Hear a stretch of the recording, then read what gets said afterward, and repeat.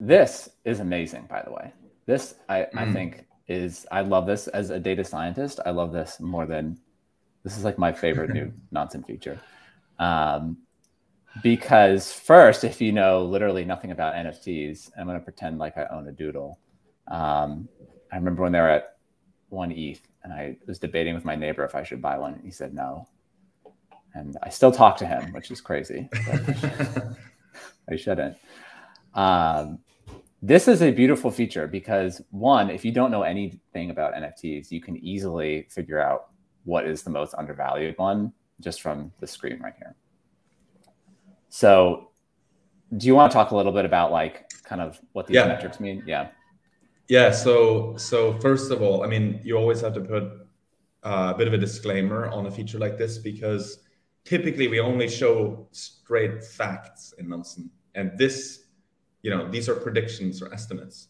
So it's a bit of a paradigm shift in that sense, where, you know, we have a machine learning model which has been trained on historical data, both looking at, the transactional data as well as the traits of the different NFTs.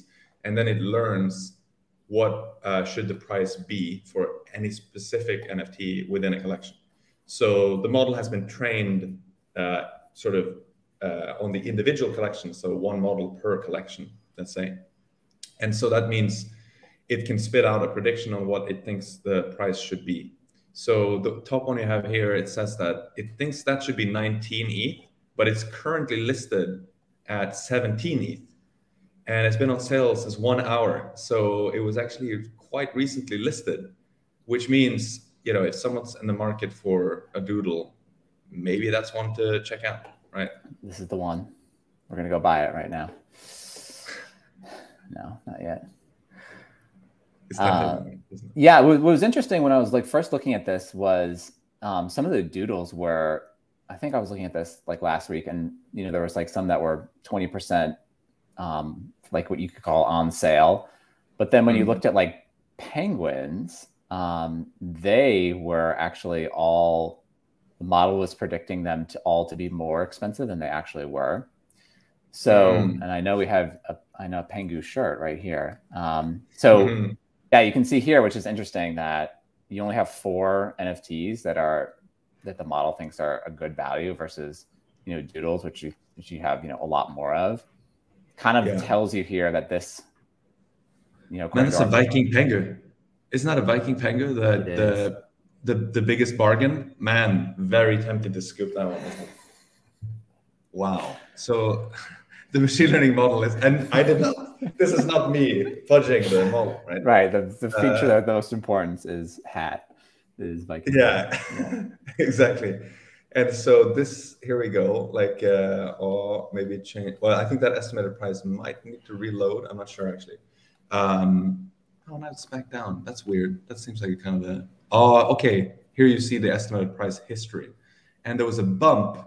Maybe someone bought, I don't know, some like Viking hat or something. And then that made the model think, hey, Viking hats are more valuable than the floor, because the green is the floor and the blue is this individual NFT.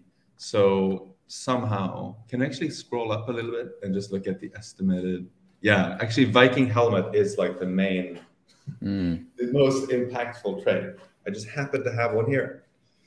And yeah, so anyway, I think if we go back, it's interesting. I wonder if it just cached the result from like yesterday, and this one needs to be refreshed. Oh, there we go. Okay. Then it refreshed. That's why. Okay, that's a little bit confusing, but okay, it had a cached result, and now this guy is the most underpriced, 194. That feels like it might be close to the floor for Pengus. I'm not sure. Is it? Yeah, still even now, even with our updated results, there's even less of. So now our model thinks almost all of them are overvalued. Yeah. Ooh, that's not a bad sign. That's not a good sign. So Christmas lights is the thing that's pumping up this, or at least not pumping it up, but is indicating the price. But this one looks maybe not so rare. So this, but you know, this is just kind of one more data point that you can use when you want to actually select a specific NFT, which has been let's say historically, difficult because you have to look at the trades. Of course, you have to make up your own opinion of what you like.